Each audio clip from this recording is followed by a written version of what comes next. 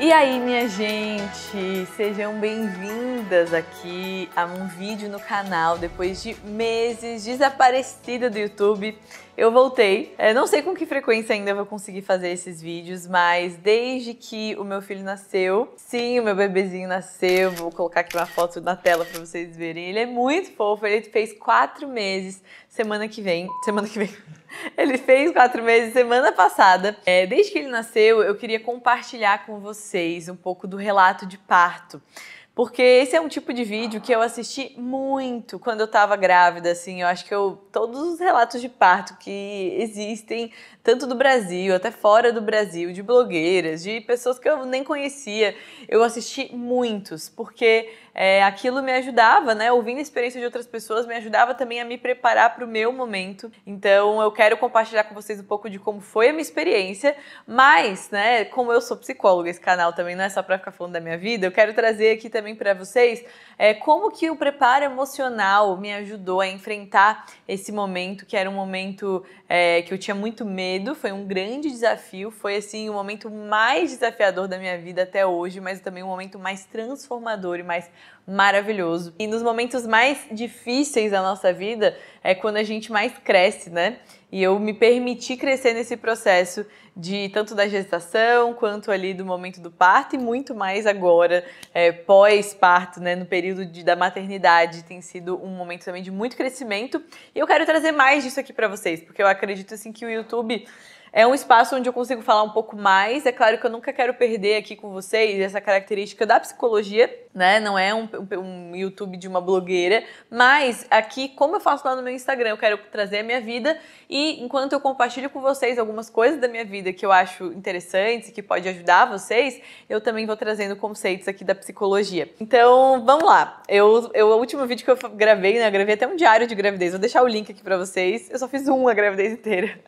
Mas assim, a gravidez foi tranquila e tudo, tive, claro, né, desafios normais ali desse período, mas uma das coisas que eu tinha muito medo durante toda a gravidez era o parto. Desde antes de eu ficar grávida, eu tinha medo do parto. Eu sempre fui, desde criança, assim, uma pessoa considerada fraca pra dor, sabe? Tem pessoas que têm um limiar de dor maior e que aguentam coisas, né? Claro que é muito relativo a dor, mas assim, eu via com as minhas amigas, com meus familiares, que coisas que pra eles não doíam tanto, pra mim doía muito. Tipo assim, depilação.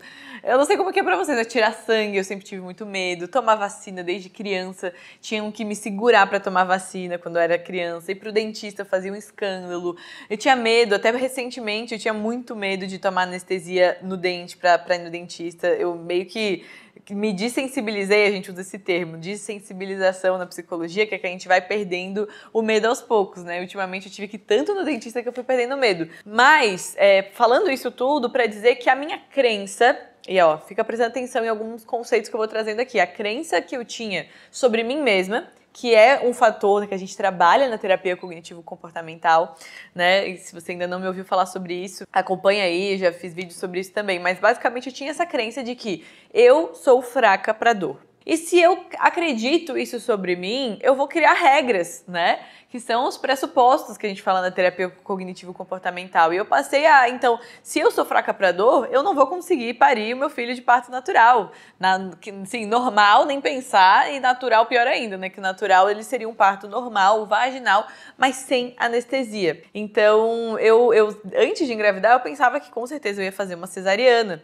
Na minha cabeça, eu achava que doía menos. A verdade é que pode até não ter dor no momento, mas também tem uma questão de recuperação depois. Mas eu não queria nem me dispor a passar, nem a tentar ter um parto normal, porque eu acreditava que eu não conseguia. E aqui eu quero chamar a atenção para vocês de como aquilo que a gente pensa e o que a gente acredita é muito forte, né? Porque a forma como a gente acredita, as nossas crenças, elas vão influenciar os nossos pensamentos, a forma como a gente interpreta os eventos da nossa vida, e isso vai afetar como a gente se sente e como a gente se comporta. Aqui é a terapia cognitivo-comportamental na prática aqui pra vocês. Então, se eu tenho uma crença de que eu sou fraca, eu vou interpretar, como eu falei, que eu não vou conseguir ter esse determinado parto, eu vou me sentir com medo, ansiosa, e o meu comportamento vai ser de evitar aquela situação que eu acredito acredito que eu não tenho capacidade para lidar. Então pensa aí comigo quantas situações na sua vida você já pensou assim, que você não era capaz, que você não conseguiria, que você era fraca, ou que você, enfim, não tinha capacidade.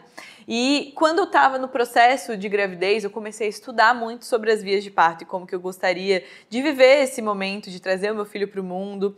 E assim, o conhecimento, gente, ele é libertador, porque a hora que eu comecei a estudar, eu comecei a ver que o meu corpo, ele tinha sido feito para parir. E é claro que existem exceções onde o corpo ele não se comporta da forma como deveria e a gente recorre para cesárea, para a ciência, né, que graças a Deus está aí para salvar muitas vidas quando o nosso corpo ele não funciona como deveria, assim como é quando tem uma doença, quando tem alguma questão, a gente procura um recurso. Mas assim, normalmente, né, a maioria dos casos, a gente tem sim a capacidade de entrar em trabalho de parto e conseguir trazer os nossos filhos ao mundo de um parto normal. E quando eu comecei a estudar e ver os prós e contras de cada via de parto, ver que a cesárea não era também uma coisa tão simples assim, para eu simplesmente escolher de olhos fechados e ir por esse caminho. E eu comecei a me deparar com começou a me incomodar o fato de eu nem sequer me permitir viver um parto normal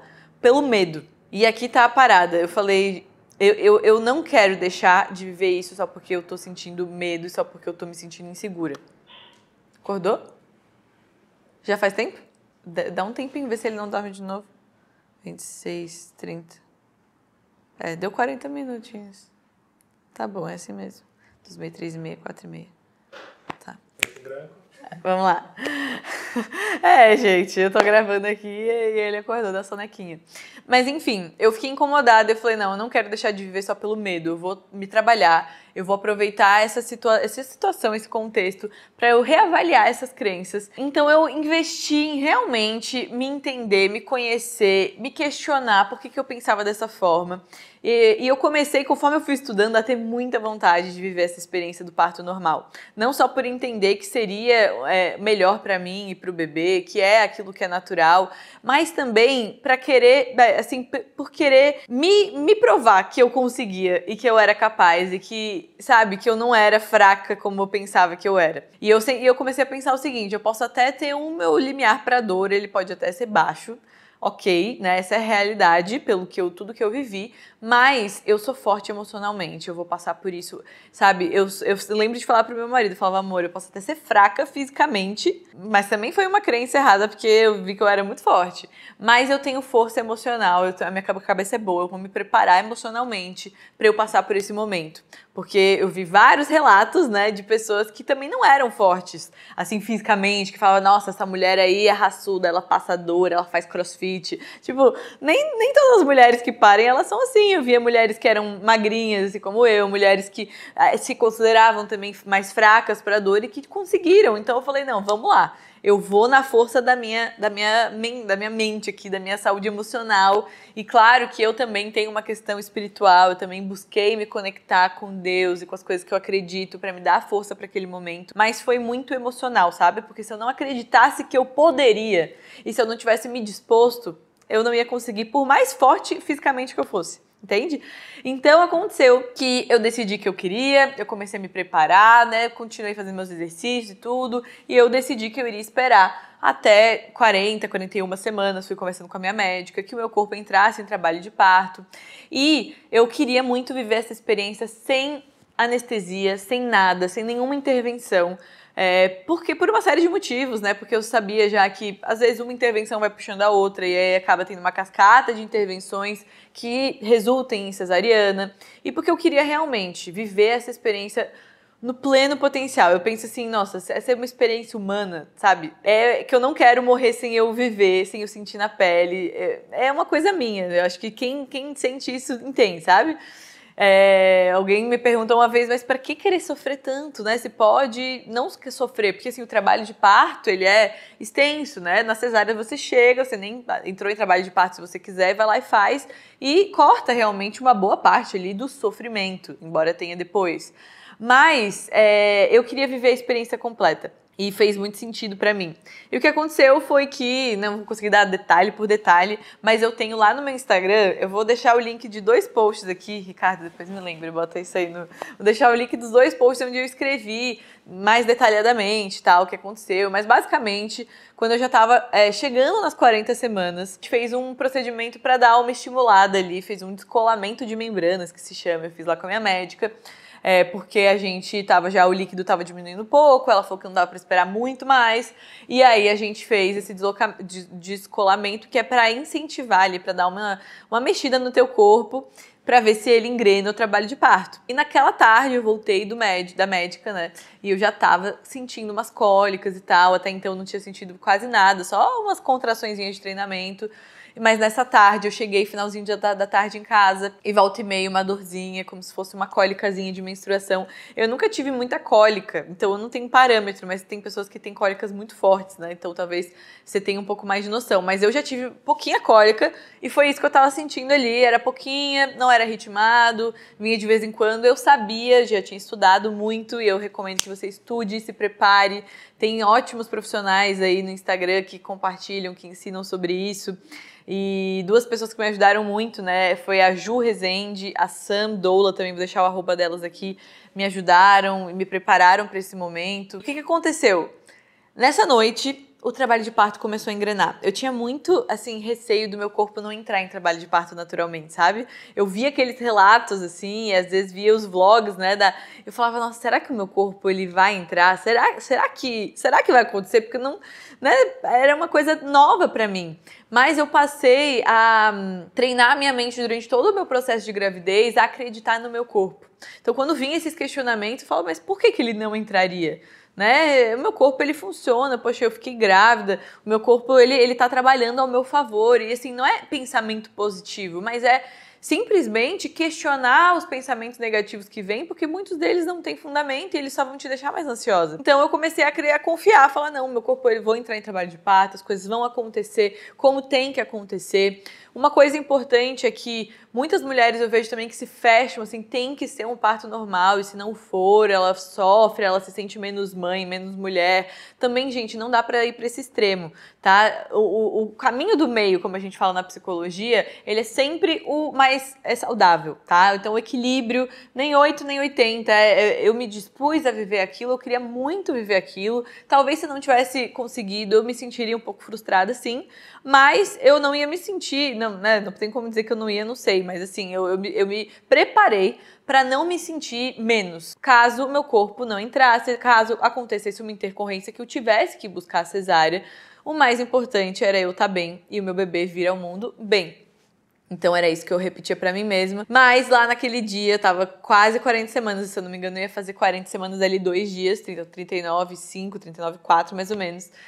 Eu comecei a ter contrações naquela noite, eu lembro que eu acordei por volta das 4 e pouco da manhã. Então, nessa madrugada, eu comecei a sentir mais contrações. Eu já estava sentindo antes de dormir, mas consegui dormir, então não era nada forte. Eu sabia que, para ser trabalho de parto ativo, a dor ia pegar, ia ser uma dor significativa e ia ser também ritmada. Ela vinha de tantos em tantos minutos, não de forma aleatória.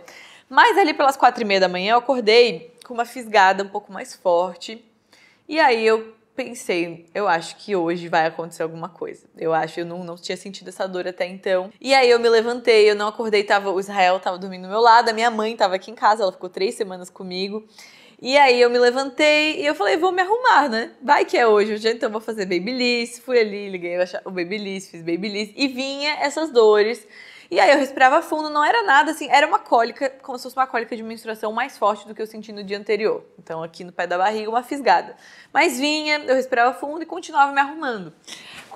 E aí eu não acordei ninguém, deixei eles dormirem um pouco mais, porque imaginei que eles iam precisar estar descansados, né? Eu vim aqui pra sala, aqui mesmo, comecei a respirar fundo, comecei a orar, falar com Deus e me preparar. E aí quando eram umas 5h30, mais ou menos, 1 hora depois que eu acordei, comecei a perceber que as dores estavam vindo com mais frequência. Eu comecei a controlar pelo aplicativo e eu vi que estava vindo assim a cada 3 minutos, a cada 5 minutos.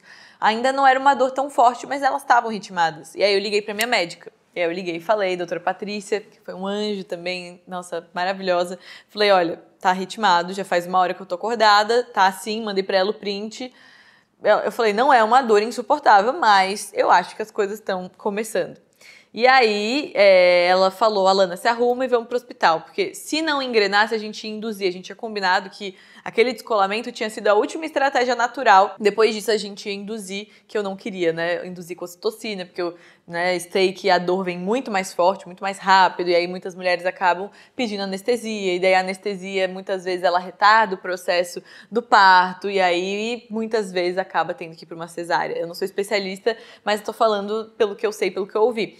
Então, eu não queria induzir, mas se tivesse eu ia ter que fazer, né? Mas, nessa noite entrei em trabalho de parto. E aí, acordei Israel, acordei minha mãe, falei, gente, vamos pro hospital, tô em trabalho de parto. E aquela emoção, né? Não tinha estourado minha bolsa, que é o que a gente sempre sonha, tipo filme, assim, né? Que vai estar lá e vai estourar a bolsa e aí vai correr pro hospital. Não estourou. Mas eu tava sentindo contrações, fui pro hospital, cheguei lá por volta das 7 horas da manhã. Eles me avaliaram, botaram lá o cardiotoco pra ouvir os batimentos e tal. E ali as dores estavam vindo, elas estavam vindo com frequência, mas ainda assim eu via que estava progredindo, cada vez ficando um pouco mais dolorido, mas tinha um intervalo que eu conseguia respirar. E quando ela vinha, ela era uma coisa assim suportável, né? Doía, mas eu ficava concentrada e passava. Então, até esse momento ali que eu estava fazendo esses exames, me preparando para subir para a sala de parto, ainda estava tolerável. Nessa hora eu ainda não tenho foto, mas daqui a pouquinho eu vou começar a botar umas fotos aqui conforme eu falo, tá? Vou mandar pro Ricardo e depois ele vai encaixando aí. A gente tirou fotos que assim, não me arrependo nem um pouco. Foi maravilhoso poder ter esses registros. Tem até uns trechinhos de vídeo que eu vou botar aqui pra vocês também, que eu acho que é muito emocionante, assim. Se você tá grávida me assistindo, ou se você tem desejo de um dia engravidar e passar por essa experiência, eu acho que é muito emocionante a gente ver outra mulher passando. E como eu amava assistir, eu falei, não vou deixar de compartilhar, né? Se eu tenho pessoas que querem saber, eu vou compartilhar. Então tá, tava ali embaixo até que aí começou a ter mais dor e tal, e aí eles me levaram para uma sala de pré-parto. A sala mesmo de parto, com a banheira ainda não estava pronta, então eu fui para uma outra sala e aí eu começo a ter algumas fotos que são essas que eu vou colocar aqui. Nessa sala, aí minha médica chegou, aí a gente fez o cardiotoco de novo, e ali já tava vindo umas cólicas mais doloridas, assim. Então eu tava deitada, eu lembro que eu tava deitada quando vinha, eu já tava segurando a mão do Israel, tava assim. Só que assim, eu sabia, por tudo que eu já tinha lido, ouvido, estudado, visto relatos, visto vlogs, eu sabia que o jeito que eu tava ali não era um trabalho de parto, assim, que tava perto dele nascer. Eu sabia que a coisa tava aquecendo, né? Tava começando a dilatação ali. Então, eu fiquei um tempo nessa sala. Ali nessa sala teve um chuveiro, eu fui pro chuveiro, que também é a água, né? Uma forma ali, água quente, de uma analgesia natural, de melhorar ali a tua percepção da dor. Então eu fui pra baixo do chuveiro, tenho fotos também disso. Então ficou minha médica um pouco comigo, Israel ficou um pouco comigo. E nesse momento vocês podem ver que eu ainda tô rindo, né? Tipo, quando vem a contração, dói, assim. Eu tinha uma bolinha rosa que eu segurava, eu lembro que eu batia ela, assim. Quando vinha a contração, nossa, doía, mas quando passava, eu conseguia sorrir, eu conseguia me recuperar. E aí, ali eu fiquei, acho que por cerca de 1h30, 2 horas nesse processo, tá? E o tempo foi passando, eu conseguia conversar, tudo bem. Aí começou a ficar um pouco mais tenso o negócio, tá? Eu lembro que ali ela mediu, quando eu cheguei no hospital eu tava tipo com 2 centímetros de dilatação, mas eu já tava no dia anterior quando eu tinha ido na consulta. Nesse tempo que eu fiquei no chuveiro e tal, acho que se eu não me engano a gente cresceu pra tipo 4 centímetros de dilatação. E aí quando eu fui transferida pra sala, que eu ia ter o bem mesmo, ali, nesse processo de me levar para essa sala, eu já tava sentindo bastante dor. Então, quando eu saí do chuveiro, parece que veio, assim, a consciência daquela dor. Tava bem mais intensa. Tava mais frequente também. Então, acho que eu tinha, tipo, 1-2 minutos no máximo de intervalo. E aí, a dor vinha. E aí, eu fui pra outra sala. Me levaram, assim, na cadeira de roda. Eu tava sentindo muita dor. Quando eu cheguei lá nessa outra sala, eu já fui direto pra banheira. Eles tinham enchido a banheira. Eu entrei e, realmente, a água, assim, ela ajuda muito. Quando você entra, não sei o que acontece, mas realmente melhora a percepção da dor. E aí eu entrei ali, e aí, gente, começou o negócio a ficar apertado. É uma dor que, assim, eu não tem como explicar, mas eu perguntava pra toda grávida, eu falava, como que é essa tal dor? Me conta como que é essa dor pra me preparar. É uma dor, como eu falei, o início parecia uma cólica. Mas depois vai crescendo para uma dor que já pelo menos eu que nunca tive cólica tão forte, né? Não parecia mais uma dor de cólica, era uma dor que envolve assim todo o teu pé da barriga, mas o quadril, e é uma dor aguda, assim, ela vem tipo uma onda. Realmente isso que me falaram era a sensação que eu tinha, porque tu começa a sentir que tá vindo, aí tipo meio pulsando assim, vai, uma dor, daí atinge o pico, dor. Aí ela vai passando. Isso aí demora 40 segundos, 1 minuto, depende às vezes 1 minuto e meio. Então você tem que segurar. O Ricardo tá aprendendo várias coisas aqui, né, Ricardo? Então você tem que segurar essa dor ali e viver ela. E sem tentar se enrijecer muito. Então isso também, gente, se vocês perceberem, tem muitas coisas da psicologia que eu fui aplicando ali. Então o mindfulness, por exemplo, que é uma técnica que inclusive eu já gravei vídeo aqui sobre mindfulness, que é essa questão da atenção plena, né? É uma técnica para te ajudar a lidar com emoções difíceis, é uma técnica para te ajudar a estar com foco no presente. Então eu fui aplicando isso porque eu sabia que eu não podia lutar contra aquela dor. Aquela dor, ela tava ali porque era o meu corpo dilatando. A dor da dilatação é isso. São as tuas fibras musculares e todo o teu corpo se dilatando e abrindo para esse bebê poder sair. Então eu não podia lutar contra aquela dor. Eu não podia, querer que ela não acontecesse. Na verdade, era uma dor que era necessária. E isso na vida, muitas vezes, a gente passa por dores que são necessárias para aquilo que a gente quer ter. Então eu sabia que o processo do parto, embora fosse dolorido, ele não precisava ser sofrimento. Então isso aqui é uma lição importante também, tá? O sentir dor é uma coisa, sofrer é outra, tá? Então eu sabia que a dor, ela ia existir, era uma dor física, mas eu não queria sofrer, porque eu tava passando por aquilo, era o momento mais feliz da minha vida, eu tava prestes a conhecer, aquilo ali era o processo para eu conhecer o meu filho. E muitas vezes na nossa vida a gente tem que passar por dores que vão ser o processo para nos levar a um resultado, a algo que a gente quer conquistar. Então, quando a gente quer evitar a dor a todo custo, né, e assim, não julgo quem vai direto e marca uma cesárea porque não quer passar pela dor. Mas eu acho que é um exercício interessante emocionalmente você não fugir da dor. Por que que você não quer passar pela dor? Por que a gente tem que estar tentando anestesiar o tempo inteiro as dores, as emoções, aquilo que é desconfortável? Vocês percebem que isso é muito além da experiência só do parto? Isso vai para a forma como a gente lida com a nossa vida. Quando a gente tem que fazer exercício físico, existe uma dor envolvida, mas que tem um porquê. Quando você precisa estudar e você já não queria estar estudando, mas você tem que estudar porque você tem um objetivo. Ou no processo de emagrecer, de se alimentar bem. A vida é cheia de dores que são necessárias para que a gente atinja aquilo que a gente quer.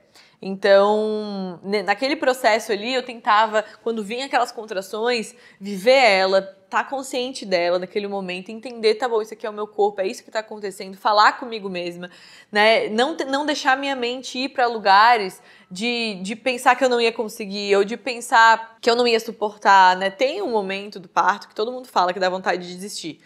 Realmente teve um momento muito difícil, que daqui a pouco eu vou falar, mas eu tava tão preparada pra ele, que eu não, assim, eu pensei talvez em pedir anestesia, porque tava doendo muito, mas em nenhum momento eu pensei em desistir.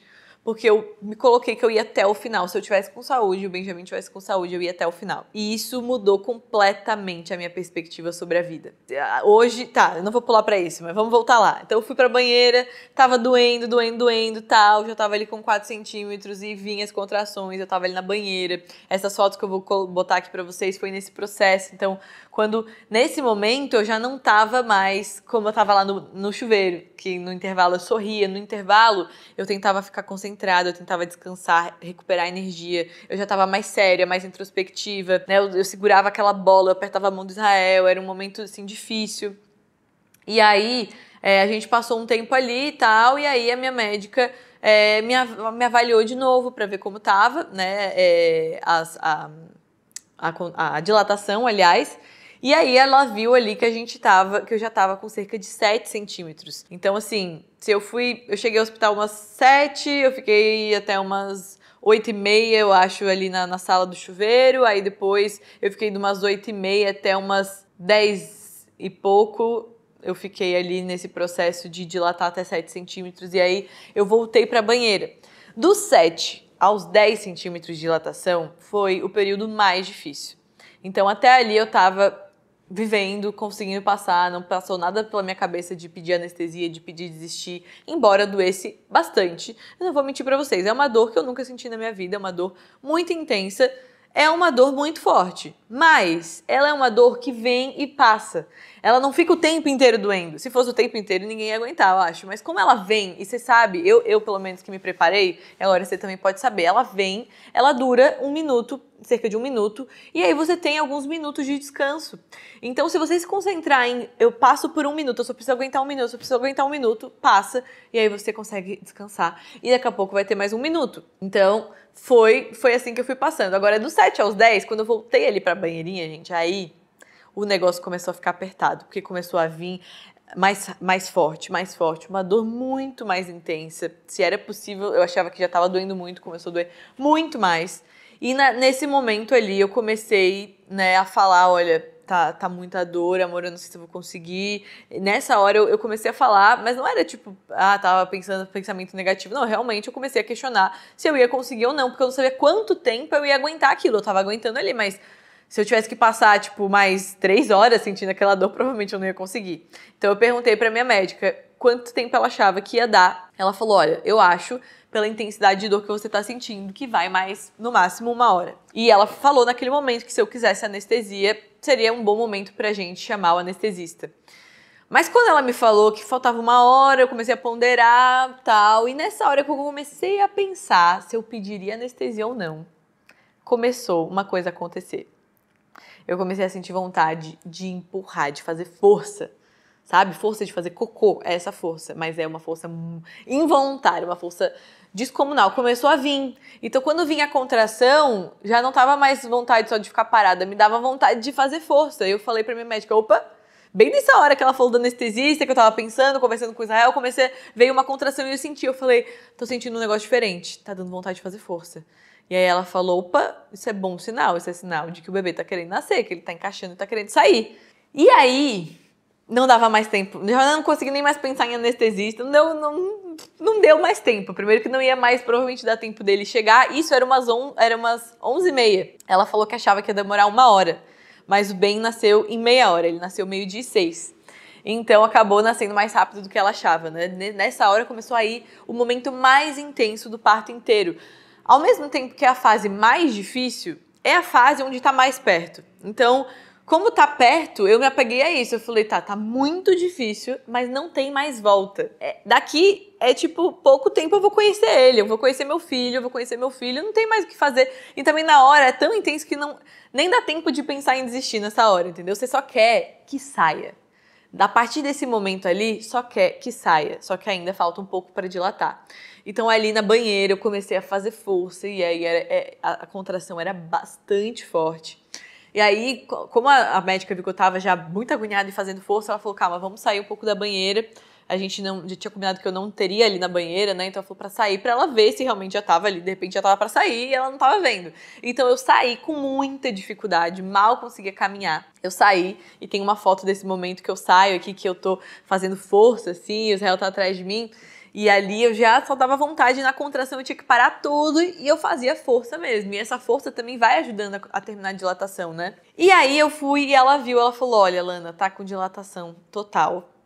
E agora é só a parte do expulsivo, né? A gente não sabe quanto tempo vai demorar, mas dá pra ver, ela falou, já tô vendo o cabelinho dele aqui, já tá vindo. E ela perguntou se eu queria ver, eu falei que eu não queria ver.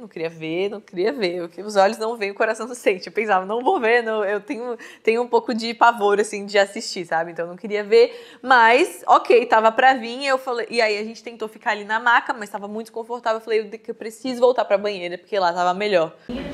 Agora mais que nunca, respiração, é isso. Mais que nunca, tá? Bastante atenção pra respiração. Ó, essa é a posição. Assim, daqui a pouquinho eu vou ter que te verticalizar mesmo.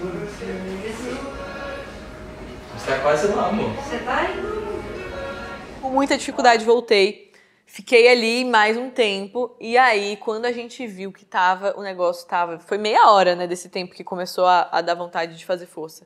E aí eu decidi sair de novo da banheira pra ter lá, eu acabei tendo na posição, que é a posição ginecológica, que é na maca, assim, mas não foi desconfortável, foi a posição que naquele momento tava mais confortável pra mim, eu tava sentindo minhas pernas, eu tava me sentindo segura ali com a força, o lugar onde eu tava fazendo força, e a gente voltou pra lá. E aí começou a fase do expulsivo mesmo, que era a fase que eu mais tinha medo. Pra falar a verdade, essa fase que eu mais tinha medo. Eu não tinha tanto medo das contrações, mas eu tinha muito medo de como seria esse processo dele sair e o quanto de dor sentiria. Tinha gente que falava que sente ali um círculo de fogo, que é uma coisa que dói muito. Ricardo, não fica apavorado. Ricardo, você já sabia dessas informações todas? Não detalhadamente. Não detalhadamente, mas enfim, dói bastante, Ricardo. Você nunca vai saber como que é essa dor. Mas a gente, nessa hora ali eu não senti, pra falar a verdade, esse tal círculo de fogo que tem mulheres que sentem quando a cabeça do bebê coroa. Eu tinha muito medo desse negócio aí que falaram que parecia que ligava um isqueiro ali embaixo. Eu falei, meu Deus do céu, pai do céu, não quero sentir isso. Mas, pra mim, sinceramente, não foi a pior parte, tá? Eu achava que era a pior parte pra mim foram as contrações. Depois que terminou de dilatar, essa parte de fazer força é muito agoniante. É um negócio, assim, que você pensa que não vai conseguir. Pensa num... Posso dar um exemplo bem ruim, mas assim, você tá indo fazer número 2 e tá pra sair de lá um negócio que não é pra sair de lá, uma melancia, um negócio assim.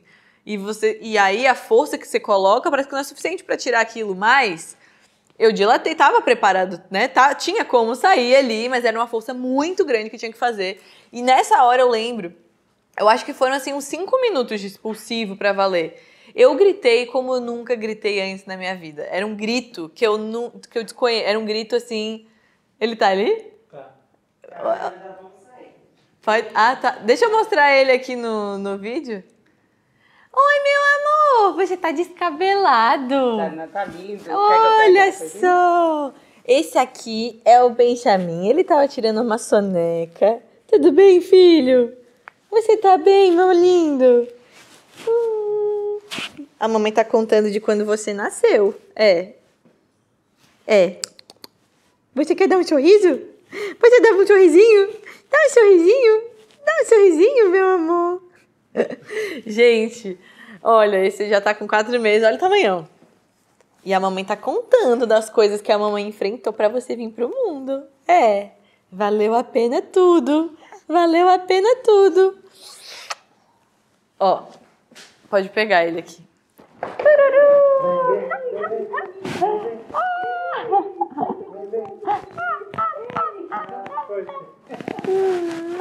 Cheiroso. Vamos passear. Então, demos essa pausa aqui pra vocês conhecerem. Gente, é um amor, assim, que não tem... é uma coisa de outro mundo. É muito maravilhoso e, embora o processo tenha sido, obviamente, difícil, não se compara a todo o amor que a gente sente a hora que eles nascem, assim. Acho que é por isso que, realmente, as mulheres têm mais de um filho. Quem tem mais de um filho, né, acaba esquecendo da dor que teve, assim, e tem outro, porque a gente esquece mesmo.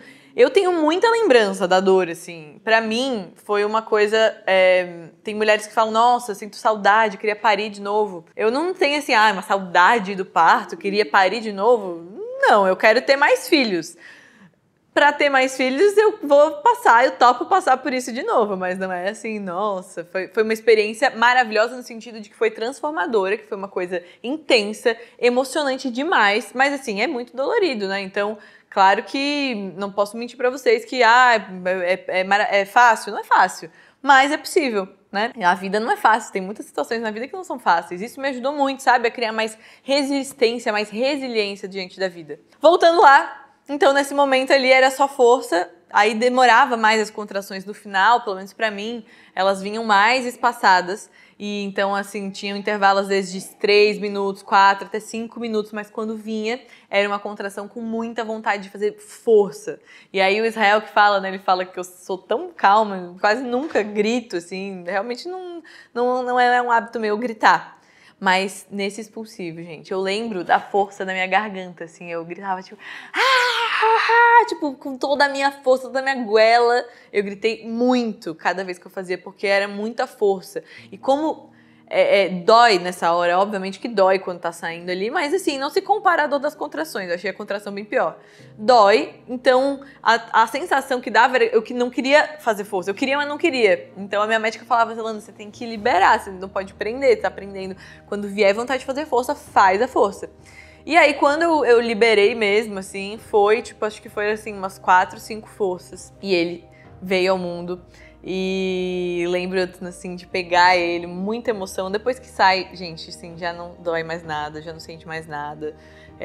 Né, o meu parto foi tranquilo, por eu não ter tido anestesia e tudo mais, né, eu acho que isso também contribuiu. Ele foi um parto relativamente rápido para um primeiro parto, então foi cerca de 6 horas desde que eu comecei a ter as primeiras contrações.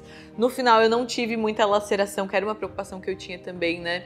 Então não tive laceração, aliás, no períneo, né? Claro que machuca um pouco ali por dentro no canal, mas não foi nada de outro mundo. Acredito que por não ter tido anestesia, por ter tido muita consciência, feito força quando eu tinha que fazer, né? Ter me preparado, isso tudo me ajudou muito. E aí ele nasceu, ele veio ao mundo e foi assim, o dia mais feliz da minha vida. Tive alguns desafios depois, né? Quem me acompanhou no Instagram sabe que ele acabou tendo que ir pra UTI logo depois que ele nasceu. Depois teve outras situações que eu posso falar em outros vídeos, se vocês quiserem. Eu sempre busco aplicar tudo que eu ensino para as minhas pacientes, tudo que eu estudo na minha própria vida. E depois que eu tive o parto, depois que caiu minha ficha, que eu consegui, assim que ele saiu, eu vou botar o vídeo aqui para vocês, a primeira coisa que eu fiz quando eu peguei ele foi começar a falar, eu conseguia falar isso. Tudo bem. Vai ficar tudo bem. Eu consegui. Ai, meu Deus. Eu consegui. Ai, meu filho.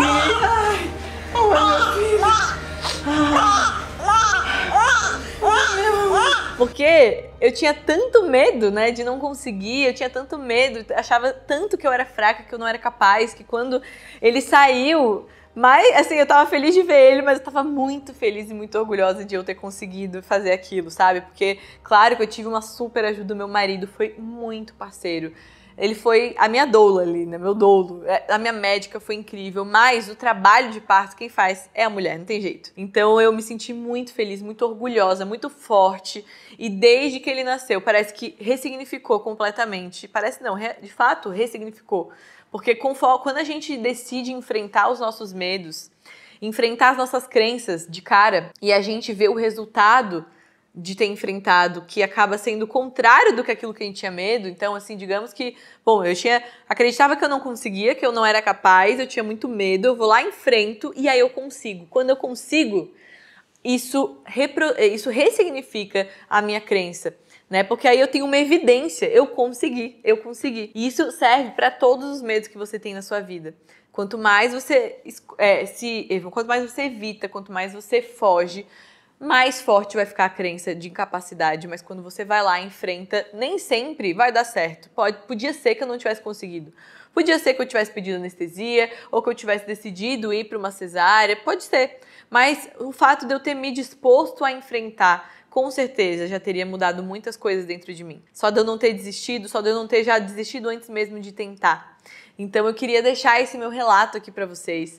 É uma experiência incrível. Eu com certeza quero ter mais filhos, eu quero viver de novo a experiência do parto normal. Agora já sei o que me espera, então ao mesmo tempo que é mais cômodo já saber, também me dá ainda, obviamente, até pensei esses dias, quando eu ficar grávida de novo, eu acho que eu vou ter medo de novo, porque eu já sei o que me espera, que é bastante dor, que é realmente complicado. Mas, ao mesmo tempo, eu também sei que eu consigo. Então, é isso, assim, a vida, a gente vai passando por desafios e não é que a vida fica mais fácil, que agora você não tem mais medo das coisas. Você pode continuar tendo medo, mas a gente vai com medo mesmo, porque a gente sabe, olhando para trás, que a gente já venceu vários desafios, que várias coisas que aconteceram a gente já conseguiu lidar. Então eu vou confiante de que eu também vou conseguir lidar com aquilo que tem à frente, por mais que eu possa ter inseguranças e medos ainda. Então essa foi minha experiência de parto, meu parto normal, natural, sem intervenções. E eu quero te encorajar, se você está nesse processo, que você busque se fortalecer emocionalmente, se preparar, estude sobre o parto, estude sobre as fases do parto, né? Estuda sobre o que acontece no seu corpo e vai realmente preparada para viver aquele momento, para se desafiar. E eu tenho certeza que tudo correndo bem com a tua saúde, com a do teu bebê, você vai conseguir ter um lindo parto normal e vai ter uma experiência que não se compara a nenhuma outra na nossa vida. Então, essa foi a minha experiência. Espero que vocês tenham gostado. Comentem aqui se vocês querem que eu volte para o YouTube, se vocês estão me ouvindo, se vocês querem saber mais sobre esse conteúdo, sobre maternidade. Eu tenho muita coisa que eu gostaria de compartilhar, mas eu quero saber se é do interesse de vocês, tá? Então, se vocês gostaram, já curte aqui, compartilhe esse vídeo com as suas amigas grávidas, os seus grupos de mamães aí. Espero que ajude muito vocês. Um beijo e até a próxima. So, you know this one that goes, I'm a new soul, I came to this strange world. What if that were written from the other perspective? You're a new soul, welcome to this strange world. It can be a little overwhelming, yes I know. So cry your eyes out, tell the world I'm here now. Every day I'll hold those tiny feet and watch them grow. La la la la la la la la la. So nice to meet you. We've been waiting for you. We can't wait to start this journey first. Let's take